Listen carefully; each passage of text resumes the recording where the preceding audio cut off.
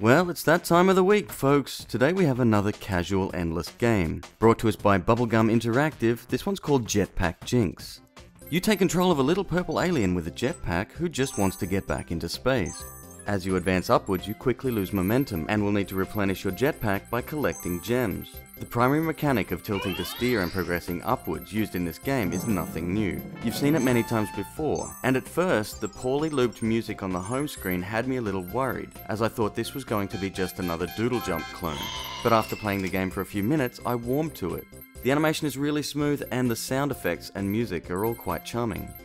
There's nice little boosts you collect along your way to mix things up a little bit, like an automated turret, a second chance booster, and helmets to protect you from taking damage and falling back down. A new starting location is unlocked at every 1000 meters, which makes the player feel as though they're progressing nicely. Now, the game's free, so of course that means there's a heavy push towards in-app purchases. Most of the upgrades I saw started around 3000 coins. After around 30 minutes of playing, I had saved roughly 1500. As there are lots of upgrades to purchase, I kinda feel like the IAP system isn't quite as forgiving as some other titles available. In addition, the music can be a little bit repetitive, and I would love to see a sensitivity setting for the accelerometer. Despite my few complaints though, all in all, I'd have to say that Jetpack Jinx is a pretty sweet game. The price is definitely right, and it's great for short burst gaming.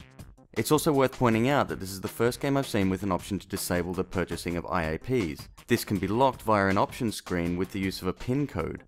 I thought that was pretty nifty. I'll put a link in the description below for you to check it out. This has been another episode of Alex's iOS Game Reviews. Remember to subscribe to the channel for more great iPhone and iPad gaming content.